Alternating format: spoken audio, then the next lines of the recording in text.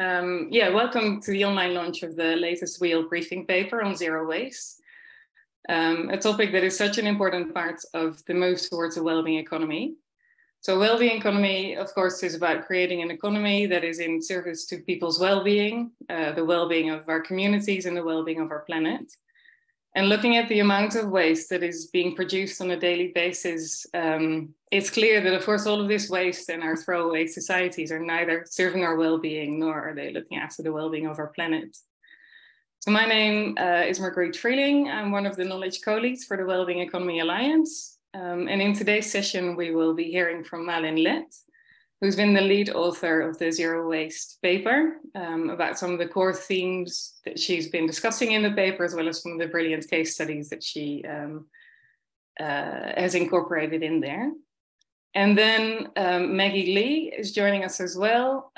She's the regional head at the WWF, the Worldwide Fund for Nature, and she will share some of her reflections on the paper and engage in a bit of a dialogue with Malin. Before, we'd love to open up the floor to all of you to also share your reflections and your thoughts and questions on this topic of zero waste. So I'd like to start by introducing Malin. Malin holds a master's degree in leadership for sustainability from Malmö University in Sweden. She has a strong passion for participatory governance and regenerative processes. She's co-created several tools, such as the method kit for sustainable organization, and she's helped us to build our policy design guide, as well as working on a zero waste business model canvas. She currently leads a market transformation initiative for circular plastics economy and is co-authoring a report on structural barriers and norms in the transition towards a circular economy in Sweden. So before I hand over the floor to you, Malin, I just want to acknowledge all of the dedication and the commitment that has gone into the paper that Malin will be presenting on today. So often these papers are written in addition to people's full-time work. So I just want to express our enormous gratitude for all the work that you've put in. And with that, I'd like to hand over to you, Malin, as we're really looking forward to your presentation. So the floor is all yours. Thank you so much for the nice introduction, Marguerite. And I would just like to add, before I start the presentation, where I will lift some of the key aspects of the briefing paper, that this has been a collective effort since, I don't know, maybe 3 years in the wider membership. So I really would like to thank everybody who has been in this process from the very start until the end of this briefing paper. It's been a pleasure to work with you all. And I noticed I see some names that I recognize and some organizations as well. So I'm super happy that you are with us today. So I will just start and share my screen.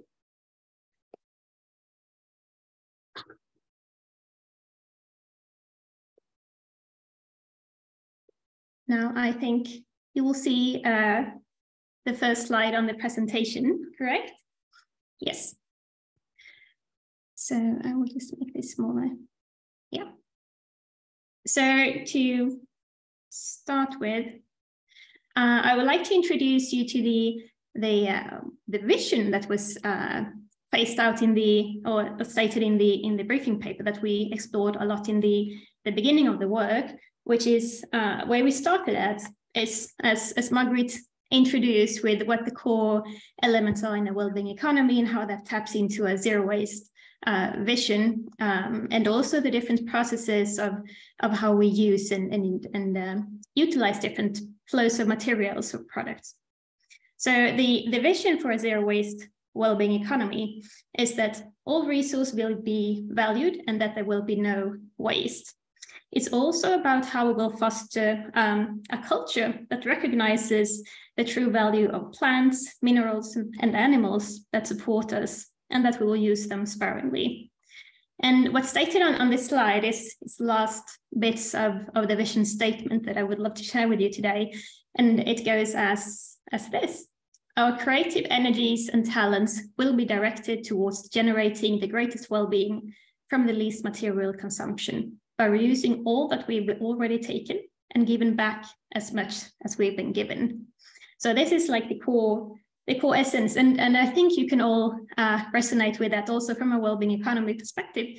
But in a zero waste approach, it's way more prominent, because that would be like the basic foundation on how we would need to think about how we use and produce. And so in approaching this type of vision, there are, of course, challenges. And some of them are stated in the briefing paper that we see would be one of the key aspects or key barriers to overcome. And those are planned obsolescence, the decline of the repairing economy, the rise of single-use plastics, forever chemicals, and other synthetic products, advertisement and the creation of hyper-consumption cultures, and prices of raw materials. So this is like a mix of both how we behave and how we look at things and how we look at processes and flows, but also like the foundation of how pricing and use are structured, also policy-wise. And to work with these different challenges and to find a way out in terms of like altering the path or making this shift that we need, there are some things to think about how we could approach that.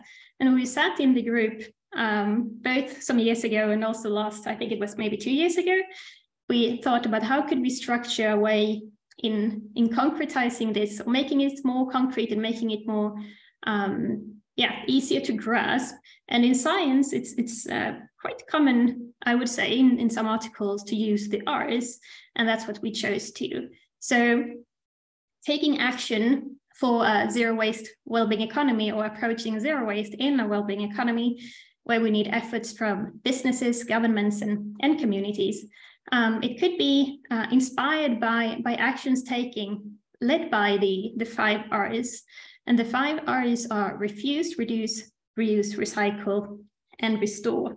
And as these are just words, of course, that all happen to start with an R, we have also added some body to it, so to speak. So it's about refusing. It's about refusing business as usual, the use of non-renewable materials, and the production of unnecessary items. Reducing is about reducing linear production models and processes and move towards more circular and regenerative processes. Reusing is what it means. It's like reusing a product or material over and over again, so recirculating it. And it could also be by terms of looking at refilling, repurposing, repairing. There are many other activities to take on in the reuse strategy. And then it's about recycling whatever there is that is left for material recycling, and then to restore the planet from the harm caused of our current linear production processes and consumption patterns. So those would be like a strategic approach to more easily grasp what might be a guidance in actions taken. And of course, none of these R's are new to the global society. They have been here for forever, or for many years. And because of that, I would like to showcase different cases that are already happening. We crowdsourced this throughout the wider membership in the beginning with some different cases. In the briefing paper, you will see cases from businesses, communities, and governments on all of these R's. And I will show you one case per R. And then if you would like to read more of them, please feel free to check the briefing paper. But so the first one would be about refusing. And this is an inspiring example from Japan, a town called Kamikatsu, where communities have been working to reduce waste by having the mindset of refusal. And that means refusing to accept waste generation and looking at how could we enable the community to work even more with sorting for material recycling, and then analyze and look at whatever is left and what could be either substituted or what options are there. Like if we don't want to have waste that wouldn't be sorted for recycling, then what options are there? So they have been very successful in this, and now they are 80% zero waste to landfill. Probably that number would be a bit higher because that number is maybe a couple of years ago. And they are sorting waste into 45 different categories. And I would say, of course, it's not like we could have an endless number of categories, because it also depends on what we buy and what will be on the market there. But it's interesting to see how they have coordinated these efforts with participatory processes with the people living there, and how that had strengthened the long life of this transition. Another example, looking at the Recycling Council in Alberta on reducing, is that they started this Circular Communities project with the aim to reduce waste and increase circulation of products and materials. And they were inspired by the Sharing City Initiative and a Living Economy Action Plan that both work a lot with collaborative solutions and participatory processes, where you try to find solutions to reduce waste and material consumption. And some of the ideas that came out of these processes were the programs to redistribute food that would otherwise be thrown away. Let's continue with the third case. That's about reuse. So this is a business case, and we have many of them already working that are up and running in a larger scale as well. And this is reuse. This is about reuse models. When you go to a cafe, buy a cup of coffee or tea, and then you pay a deposit, a refundable deposit fee. And after you have been using the cup, drinking your coffee, you can return it to any participating store in that system and get back the deposit. So that would be a way of trying to scale up a reusable scheme on specifically coffee cups. And then we have recycle, where we have one example from the Philippines, the city of Alaminos, that went from pile burning to material recycling. And that was basically from a part of it, I would say, would be from the no sorting, no collection policy. And that means that if you wouldn't sort your waste into different categories, it would not be collected. And this was a successful example. They also did other activities, I would add to that. But this, through the main elements of this project, was also participatory processes, looking at knowledge sharing, awareness raising, and they got this sense of co-ownership that made this activity and this recycling example very successful.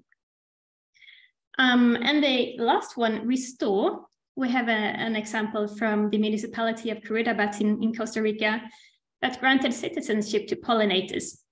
That could be bees, hummingbirds, bats, and butterflies, also with native plants and trees.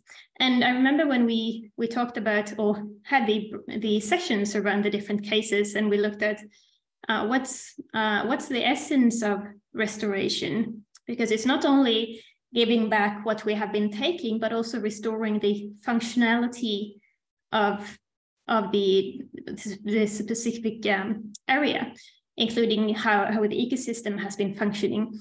And one way of doing so is this case lifted in the briefing paper. And this is a way to make sure or to enable the possibility of a city to better plan for the benefit of both human and non-human citizens. And in so they have been looking at water management, investment in green infrastructure and biocorridors, and other activities, and also participatory design processes. And as you might have heard throughout these cases, participatory design and participatory processes has been very essential in all of this. And I think both because we from the Wellbeing Economy Alliance wider membership network, we have, of course, a sense of the Wellbeing Economic projects, but then also we could easily see that that's that element is so essential in many transformational processes. So the conclusion of all of this would be that it's, of course, it comes with barriers when we try to alter the path or to move from something that we are taking for granted and maybe not thinking about the consequences, intended or unintended. So in this transition, we know that we need to find ways and making it easy for governments, for municipalities, and also for us as individuals and organizations to take proper action. And we do believe that the hours that were set out in this paper could help us to find ways to, as a collective, rethink and redesign how the city and the community and the society operates. So thinking about refusing, reducing, reusing, recycling, and restoring could be of a help. And we also would like to highlight that when we're looking at different activities to address the problem, we have to make sure that we, of course, addressing the root causes, because otherwise it might not be resulting in the shift in a path that we would like to see and that we need to see. So this was a brief report on what the briefing paper is all about, and I would love to hear your comments, and please feel free to read it if you haven't already. And I think there would be loads of inspirational and inspiring cases that would add to this. So thank you very much, and also thank you so much for the wider membership network for the inputs to this paper. Fantastic. Thanks so much, Malin, for that great presentation. I think the 5 hours are such a useful framing. And what I love about this is I think the Wellbeing Economy movement is not about demystifying the ideas that keep us stuck in our current economic systems, but also to demonstrate that alternative ways of doing things are actually possible. And that's one of the things that I personally really appreciated about this paper, how it's full of examples of that this is actually already happening in so many places around the world, and hopefully that can provide inspiration for all of us working on different parts of things. I would like to then now introduce you to our second speaker, Maggie Lee, who, as I mentioned, is the regional head for the Asia Pacific, Europe and North Africa region for the WWF, focused on impact, monitoring and reporting. So prior to working for WWF, Maggie worked for Vera. I hope I'm pronouncing that right, Maggie, which is an environmental standards leader, as well as the United Nations Environmental Programme. And she spent 10 years in research and development and technical affairs for large retail companies. So like Malin, she really knows the topic inside and out. So today, Maggie is joining us here as her own beautiful individual person, rather than necessarily representing the views of the organizations that she's worked for. So we're really happy, Maggie, that you could join us for this session today. And I'd love to hand over the floor to you now. Thank you so much for the kind introductions, Margaret, and also for, of course, sharing this wonderful paper with the presentation, Malin.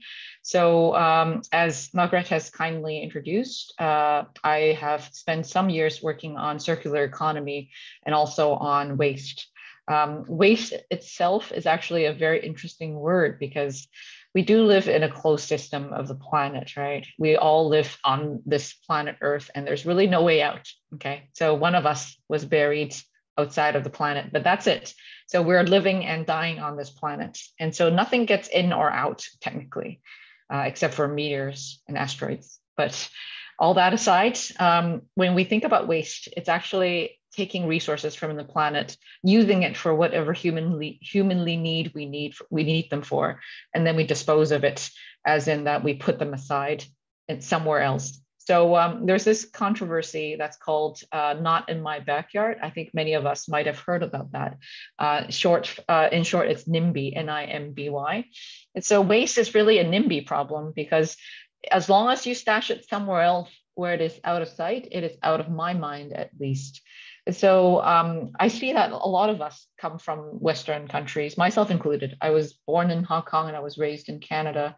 So waste is a thing that, well, as long as we put in the bin or in the receptacle or in the trash can, whatever you call it, then it's great, right? So that's the culture that we were brought up in for many of us. Unfortunately, I have experienced it firsthand now that I'm living in a developing country. I understand this the other way around. When you're on the receiving side of waste, things are very different, and it's in their backyards that our waste ends up. So it's very meaningful for us to consider all things to do with waste. And I commend Malin and also the organization of Wellbeing Economy Alliance for having this wonderful briefing paper that acts as a very good starting point for all of us to actually really think about these concepts. And some of these concepts technically do not have anything to do with us seemingly, right? It looks like it's someone else's business.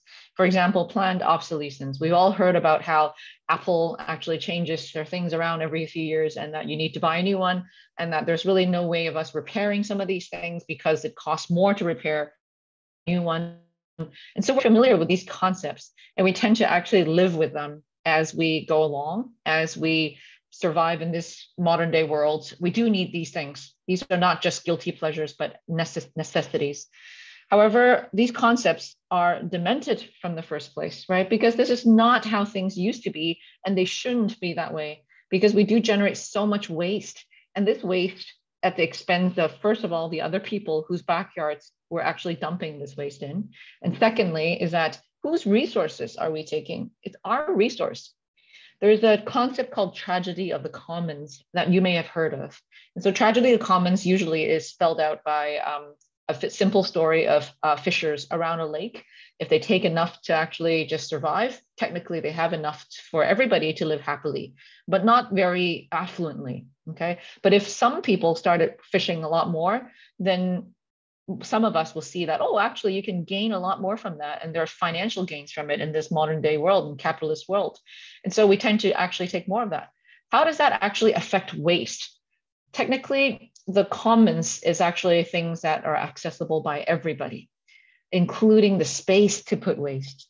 And so some of the people, interestingly, think of our oceans as a place to just hold waste.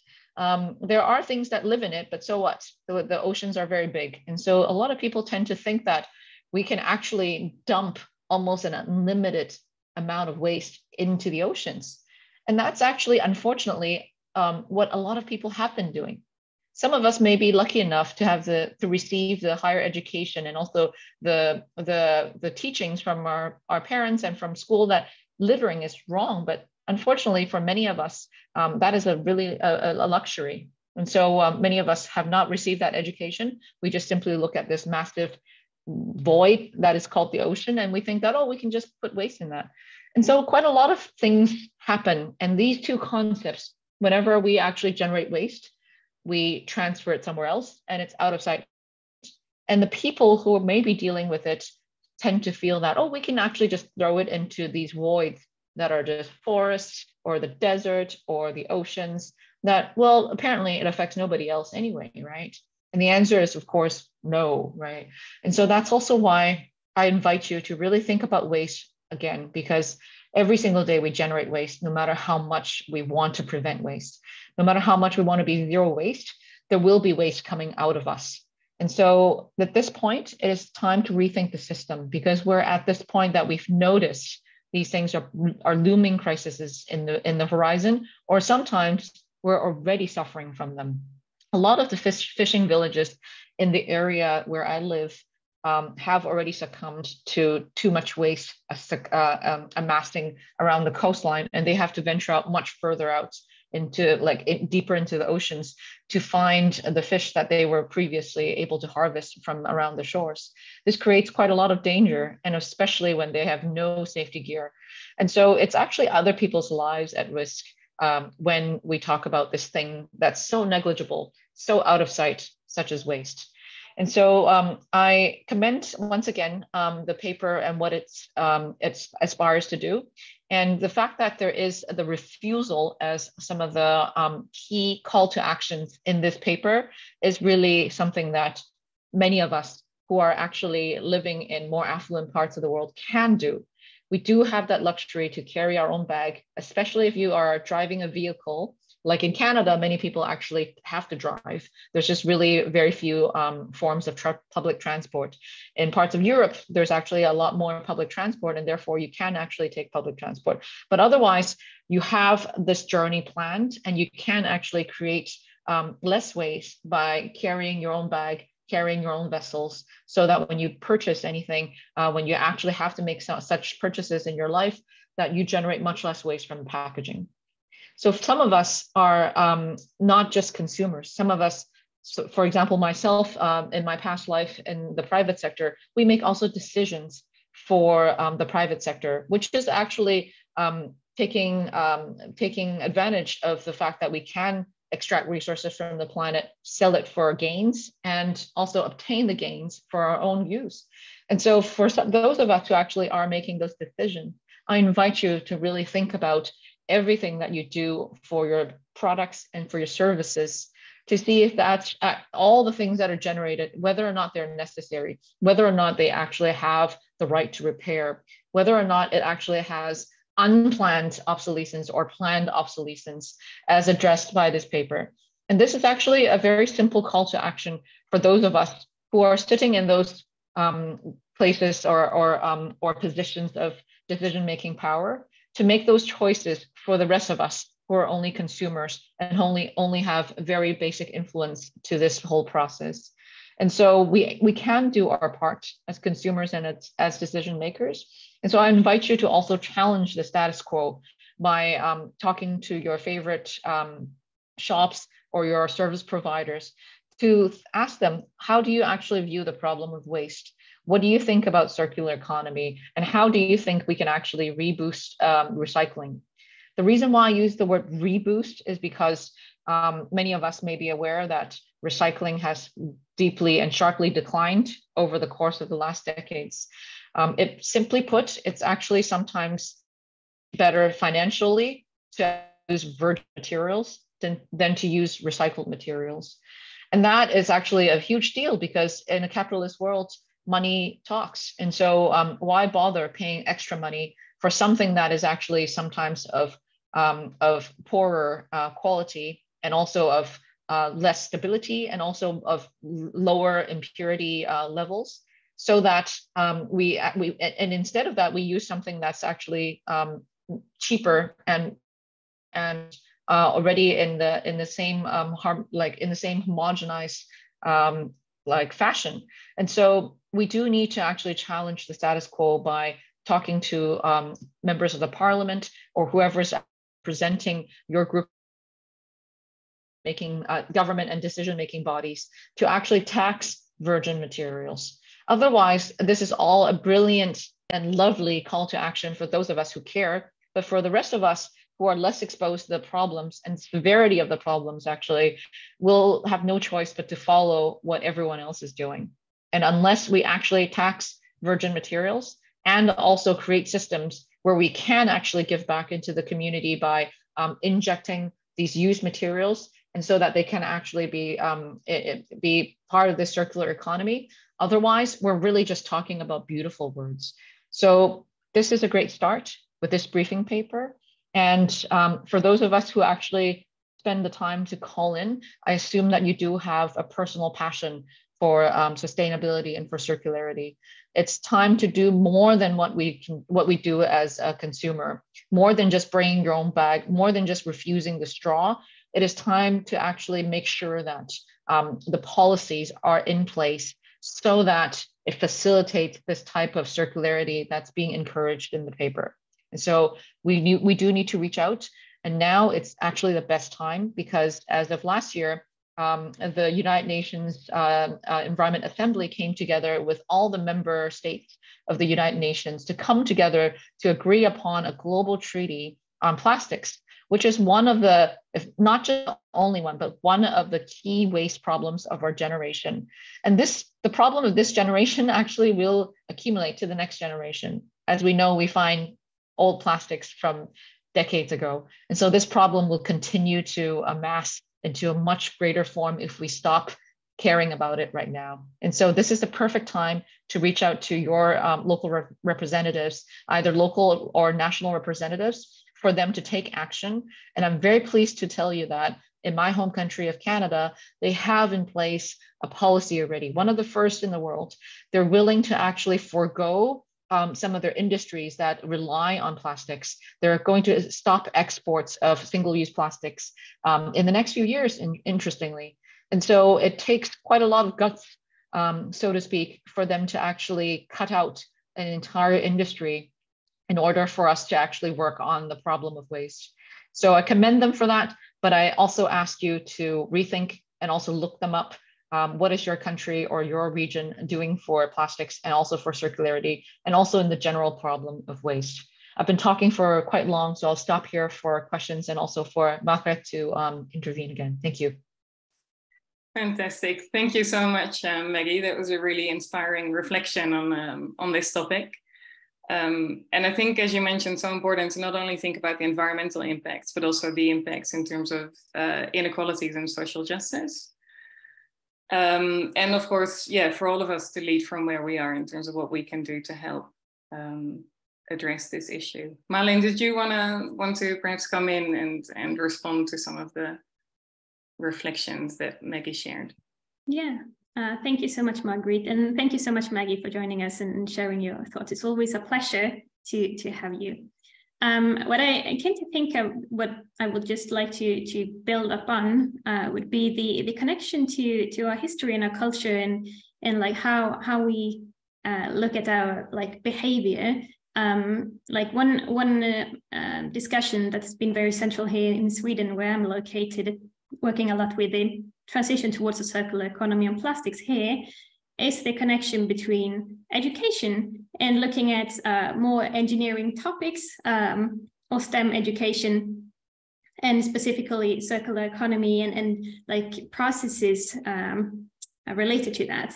But on the other side, on the other hand, looking at humanities and looking at our history and our collective memories and culture, and how we really need to bridge that gap so that we truly understand where we're heading and why we are heading somewhere, and why the technicalities of our history or of our current practices need to switch. So that would just be what would be popping up on my mind. Thank you so much. Fantastic. I think it would be a good time now to open up the floor for everyone. I've seen so many great suggestions already come in through the chat and examples of things that are happening in people's local areas. And I see that Roland has a burning question, so I'd like to hand over the floor to you, Roland. No, Margaret, thanks very much. It was that mention of the word education that just absolutely brought home the work that I'm doing at the present time with the Royal Meteorological Society in the UK on not so much curriculum reform, but interpreting curricula in the light of the climate emergency. And that part of it which I'm tasked to home in on is, of course, economics. And it's the more I see of what's going on in schools and in many of the other media outlets that people use educationally, the more I'm horrified by the misinformation that's coming out everywhere that just reinforces the type of consumerism that accepts built-in obsolescence, that makes it so hard for us to actually get a climate of opinion where politicians feel that they can take the sort of action that they know we should be taking at the present time. So I'd be really interested to hear from both speakers about how one can change using the media, new media, any means one can through education, to get that sort of transition of awareness that links the degree of significance of the climate emergency with the degree and speed of action that we need to be taking. That's a really important question. Thanks so much, Roland. Maggie or Malin, would you like to respond to this question about education and raising awareness? Sure. I also caught a few buzzwords there, Roland. Thank you so much for raising this. As mentioned, in many parts of the world, we are enjoying the luxury of being able to have this or being exposed to this education that teaches us, hey, there's a sense of public good stewardship here. We shouldn't litter. Also, we should take good care of the environment. Survival is actually not even something that's guaranteed for many people, especially now that we know that there's a deadly earthquake in Turkey and Syria, and that people there are just trying to survive. And there's been a civil war in Syria for so many years. And so totally a different case there, that they're facing problems of another magnitude. And so either extreme put aside first, but if we take the average human being, we are not fluent. Most average human beings do not have a computer that's good enough to join the Zoom. And so I would imagine that those of us who have this luxury of joining now are of average lifestyle. And so for that to actually be imposed, for us to think education is like for the average human being is almost unfathomable. And that's also what a lot of these grassroots organizations set out to do. So there are now many different projects that are on ground in different parts of the world, especially where the plastic pollution problems are considered to be a hotspot. There are two types of hotspots. One type is the production of plastic in the marine environments, and another one's accumulation. It may not be correlated because of the ocean currents, but let's just think about these for 1 second. Many of these places are still trying to get their kids out to actually fish and just support the family. And they don't really have this luxury of education as mentioned. And so right now we're trying to make sure that there would be gains for them. For example, can we get fishermen to fish back ghost gear that are already wreaking havoc on our marine ecosystems, trapping wildlife unnecessarily? And so these are some of the things that people are trying to match, connecting the dots, and then also tapping into these fishing communities to teach their children what they can do to alleviate the problem and to avoid worsening this waste problem. And so there are many of these different projects ongoing, especially with the facilitation of something that's called plastic credits. So you may have heard of carbon credits, and plastic credits is a very similar thing to have, is that there are many good projects that are collecting waste plastics, and they are also attempting to recycle a lot of that. And so each time they do this with 1 ton of plastic, either collecting 1 ton or recycling 1 ton, they do generate 1 credit. And that's also why, as people who live in places that can afford computers and cell phones and iPads, we can vote with our wallets. And so we can reach out to our service providers, to our favorite manufacturers, and say, how are you facilitating the removal of waste plastics from the planet? For sure, everything that we buy has to do with plastics right now. Either they're disposable or they're a little bit more permanent, but still plastic is always in the equation. We can reach out to ask them, are you facilitating the overall clearing out of plastic work in developing regions, for example? We can for sure demand that as a paying customer, because that is our right. And so we should exercise that right and vote with our wallets, so that companies that are addressing the problem and actually really hitting the nail on the head, addressing that and also helping to solve the problem, are the ones that we buy from. And so that's number one. Number two is that I think Roland mentioned the climate crisis. The climate crisis sometimes is actually seen as two different things from the waste problem. However, they are interconnected, but not extremely directly connected. We know that the generation of plastics from petrochemicals require this, the extraction of petrochemicals, but it does not require combustion of the material per se. So it's not combusting fossil fuels like what we would do with airplanes and engines, right? So overall, we know that there is a looming, there's a much bigger problem with the climate crisis than waste problems. So sometimes people tend to say, I want to choose the lesser of the two evils, right? And that's what people usually are inclined to say when they can only choose one. But I also want to challenge you by saying that we can address both problems at once. There are many environment crediting systems out there that have co-benefits. So aside from actually alleviating by the climate crisis by capturing carbon dioxide and other greenhouse gases, they may also be able to actually collect plastic waste and also recycle plastic waste. And this is also now gaining popularity in the banking industry because they see that killing two birds with one stone is better. I hate that saying. We should say saving two birds with one plan, okay? So instead of killing two birds with one stone.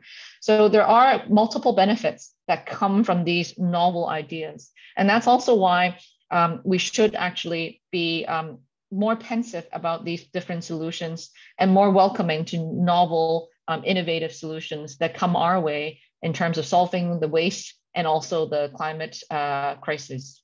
Thanks. Great, thank you, Maggie. Malin, did you perhaps also want to come in on the educational perspective? Wow, thank you so much, Maggie. I'm thinking what we have been discussing here, and by we, I mean in the group that has been working specifically with the connection between education and circular economy and just transitions, it's more like a formally way, but it's actually to ask, in Sweden, we're asking the educational system to report back to the government to see how the connections are strengthened between engineering topics and humanities, and then vice versa. Like, how do you incorporate circular economy thinking, well-being economics in humanity topics? So I mean, it's a way more structured way of working with it, but at least it's from a national level. And when you like find those gaps and you try to, at least from a reporting perspective, because that would be the first steps, otherwise you wouldn't know what you would be working with, that could actually be a starting point. And that could also be applicable for organizations, like whatever policies or whatever strategies you're working with, look at them and see what are the gaps. Are there any gaps looking at from a zero waste perspective or a just transitions perspective, and how could we fill them? But start with mapping them up, trying to identify the gaps, and then to see what actions you could take from there. Brilliant. Thanks for that, Malin. Yeah, so just to emphasize that we really appreciate your reflections and your thoughts, and we want to make this as interactive a session as possible. So if you have any questions, feel free to either pose them directly by raising your hand, or of course you can put them in the chat. Maybe for now, I was also wondering, like, there seem to be these, we talk a lot about plastics when we talk about zero waste, of course, and then paper is often presented as like the green alternative, but of course then there's deforestation as well. What are your reflections on paper versus plastic, and how can we best navigate the different ways in which these different materials impact on the environment? So if I may jump in. Yeah, please, Maggie. Sorry. Yep. If I'd ask a theoretical question, right? If you're in the Sahara, would you want to wash your steel spoon? Probably not, right? You probably want to save that clean water that you can wash your spoon with to drink. Mm-hmm. So it really depends where you are. And so would you want to wrap your soup in paper? Probably not as well, right? So that question came up quite early on in this overall journey to zero waste. And so with the WWF entity that I work for in Singapore, we created something called the alternative material tool for a regular shopkeeper or a small business owner. If you run a restaurant or a small hotel or like a small deli, what can I actually use instead of virgin plastics, which is, as we know, virgin plastics are rarely recycled now, especially for food contact materials, because they tend to get contaminated. And so they just go down the garbage. They don't end up anywhere else. And as garbage, they either get landfilled or incinerated, and there's really nothing else to that, right? So right now, we are thinking of plastic as one thing, but is the spoon the same as a bag? A spoon has to retain that shape. A bag has to hold things. It has to have the volume, but then it can be in any shape. You can fold it into anything. A bag needs to be printed most of the time, whereas a spoon has no printing. It can be in any color. And so that's also why it makes much more sense for us to look at everything separately, case by case. It is a lot of trouble. It's cumbersome to think about it that way. But the whole point of always grouping up things and hoping that there's a one-size-fits-all solution to everything is the reason why we have this monster called plastic in the first place. No offense to Malin and her country, but the person who invented the plastic bag was Swedish, and he thought he could save trees by inventing plastic bags. That's such a noble attempt to help the planet. Unfortunately, it became completely out of proportion, and we have this sick dependency on plastics. And so that's why it completely became another monster. But the intention was so good. It was a great idea. And so we can save trees. So if we don't think about things case by case, if we think paper better than glass, or is glass better than aluminum, is aluminum better than plastics? Hey, what's the context? Where are you? Is there a recycling facility nearby? Is there any way that we can pick up the trash? Let's say if it drifts off into the ocean. Are you on a cruise ship? Are you in the Maldives? Are you in central USA? So all of these things matter. And so I invite you to really think about this case by case and think about the whole system. It's called the life cycle analysis. Think about it from cradle to grave, from when it's produced all the way after you're using it, when you're disposing of it, where does it go? And so if you think about it that way, you can actually come up with much better solutions for each of these cases, so that you don't have to actually think about whether it's one thing versus another, but it's actually what's the best outcome, or what's the best solution for this particular case. Thank you. I think that's a great point. Did you want to add to that, Malin? I can only echo that. It is context-based, really, and you have to think through the whole lifespan of, and even if it would be the first loop or the second loop or the fifth loop, but think about it through. And then also to really look at the specific products or the categories, and to look at how's it working in your local context, whatever that would be. And it might be, I know many discussions around it, specifically within zero waste movements and other movements where you want to reduce waste or minimize waste. It becomes a great burden on the consumer. And instead of looking at it as this massive challenge that would be kind of hard to grasp, look at it from each of the categories and see how the actual material recycling works in your place, and if it's accessible, and if it's for everyone, and how you actually could tap into that. And if it wouldn't be existing, look at what solutions are there and how you could help with that. So really context-based. Great, thank you. A question has come in through the chat about the hours. I actually see that there are several suggestions for how many hours we may need to solve this dilemma. I'm reading 9. This is about adding a 6th hour. So should we be adding something about rerouting our consumption to better goods? Wheat straw over plastic, electric over conventional, and better brands that take circularity seriously. So I think you've touched on that a little bit. Did you want to maybe elaborate on that a little bit further? How many hours? Yeah, I can. I mean, there are many. I think the most hours I've seen has been like 22. Okay. And I think this is as long as it's helpful, I would say, use the hours. I mean, it could be A's, it could be B's, it could be anything, but we need to be very concrete and very to just drag it down from this very high level strategy level to just like, what actions could I take? What mindset could I use? And then we don't have the time to to think about it and analyze it and maybe prioritize these hours for more years. Like we know that we need some sort of easy strategy to take the first steps, and whatever you feel would be the most helpful for you, please go ahead and do it. Like it's yeah, whatever works would be good. But there, as I said, there are many areas, and we need them, all of them. It's just a matter of the mindset. That's fantastic. Love it. Thank you. Simon, I see that you have a question. Yeah, great presentation and great conversation. Thanks, Malin and Maggie. I wanted to pick up on one of the last points about the burden being on the consumer and on the individual. And I struggle. I think that's a really important.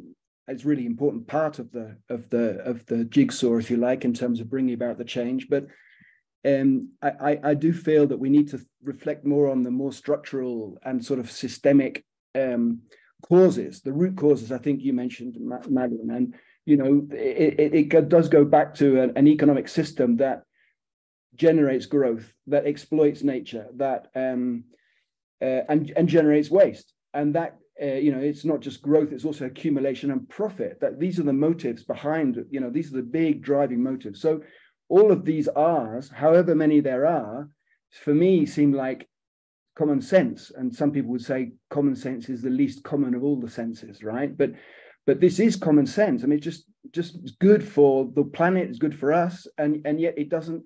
So I really struggle. I think we do. I'm part of the Wellbeing Economy Alliance as well, in the amplification team, and struggle with the question of how can we accelerate the pickup of this framework, and how can we bring this common sense into mainstream, beyond these really good examples and viable alternatives that are being built around us.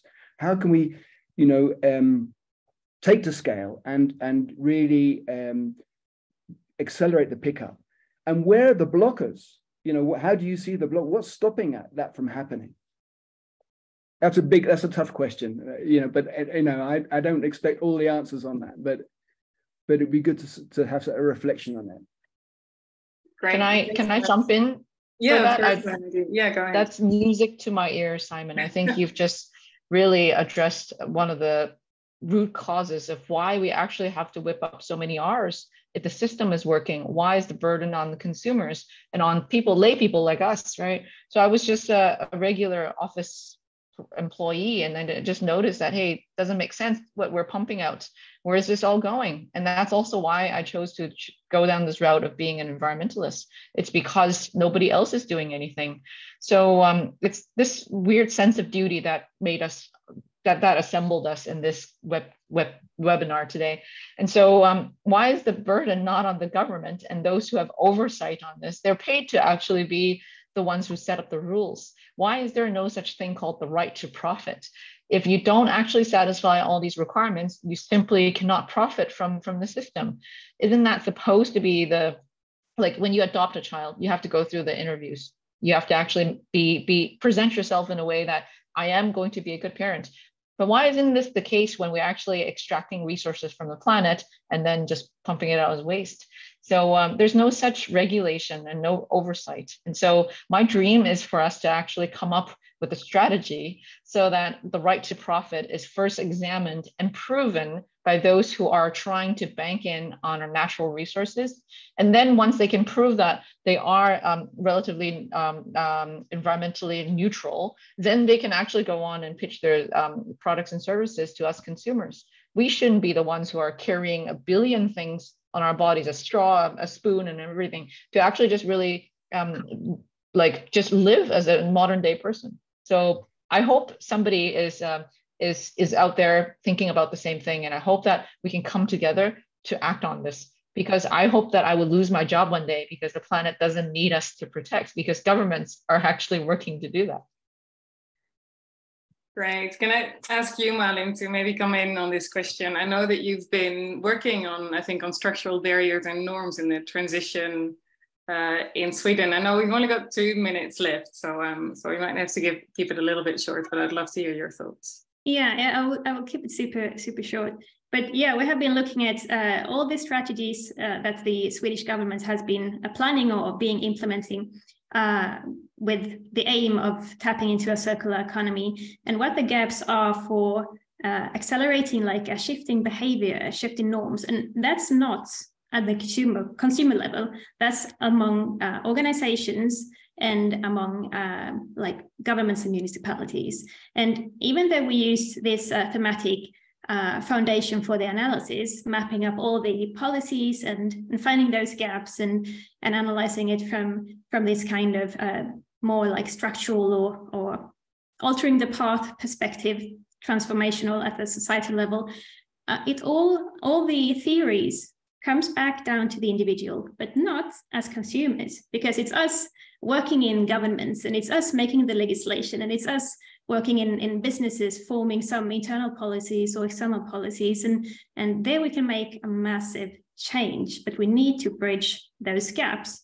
So yeah, I could only echo what Maggie has been saying about the consumer level, and remind ourselves that we are individuals in many different contexts where we actually can use our power to influence what's happening.